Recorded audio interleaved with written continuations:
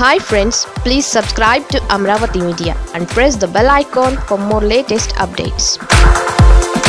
కొంప ముంచిన చంద్రబాబు తాత్కాలికం అందరి వేళ్ళు అటువైపే.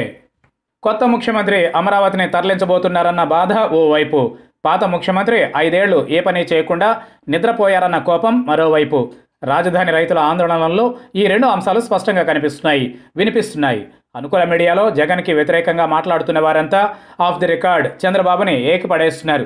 ధర్నాలు చేస్తున్న రాజధాని ప్రాంత రైతులు, రియల్ ఎస్టేట్ వ్యాపారులంతా చంద్రబాబు సరిగ్గా ఉండి ఉంటే ఈ కష్టాలు తమకి వచ్చేవి కాదని బాధపడుతున్నారు.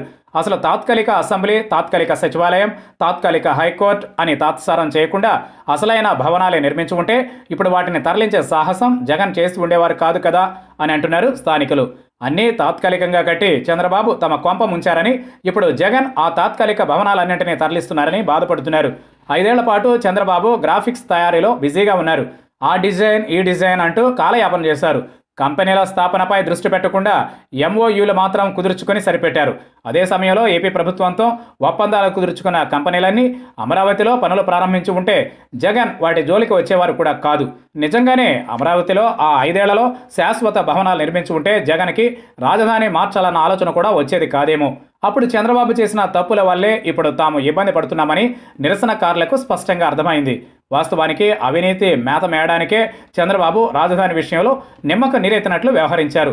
కేంద్రం దగ్గర నిధులు కాజేస్తూ అమరావతిని ఓ కామధేనువులాగా వాడుకోవాలనుకున్నారు. కానీ అధికారం మారడంతో ఆ ప్రయత్నం బెడిసికొట్టింది. అధికారంలోకి వచ్చిన జగన్ అమరావతి అవకతవకలన్నింటినీ బయట పెట్టారు. సిఆర్డీఏ పేరిట సాగించిన భూదందా, రియల్ ఎస్టేట్ వ్యాపారాలన్నింటినీ ప్రజల కళ్లకు కట్టారు. పనిలో పనిగా అభివృద్ధి వికేంద్రీకరణలో భాగంగా 3 రాజధానుల అంశాన్ని తెరపైకి తెచ్చారు. జగన్కు ఈ ఆలోచన రావడానికి కారణం గతంలో చంద్రబాబు రాజధాని చుట్టూ చేసిన అవినీతి అంకమే.